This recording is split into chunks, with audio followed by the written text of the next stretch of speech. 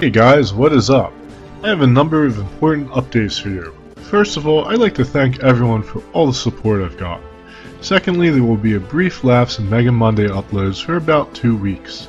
This hiatus also applies to Dragon Quest VI. I've been burning the candle at both ends for a month now, between my real-life responsibilities, making improvements to the website, and making videos, so I'm going to slow down for a bit. I also tend to play several games at a time, and I want to move away from that habit and focus on each title, which will hopefully improve the quality of my reviews, videos, and guides. Do not fear, I will resume making Dragon Quest and Mega Man videos in the near future, starting with Mega Man 4.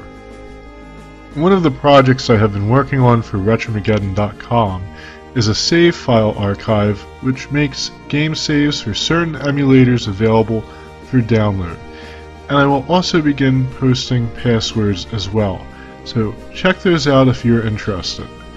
I've also started making and uploading more gameplay samples since this channel was originally intended to host them and people seem to like them. You may have also noticed some of the videos on this channel are monetized now.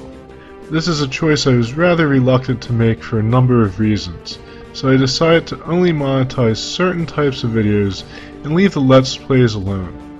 Right now I fund everything for this project out of pocket, and my goal for the site is for it to become self-sufficient, so I have to explore my options, and YouTube's monetization system seems like a fair way to help achieve this goal.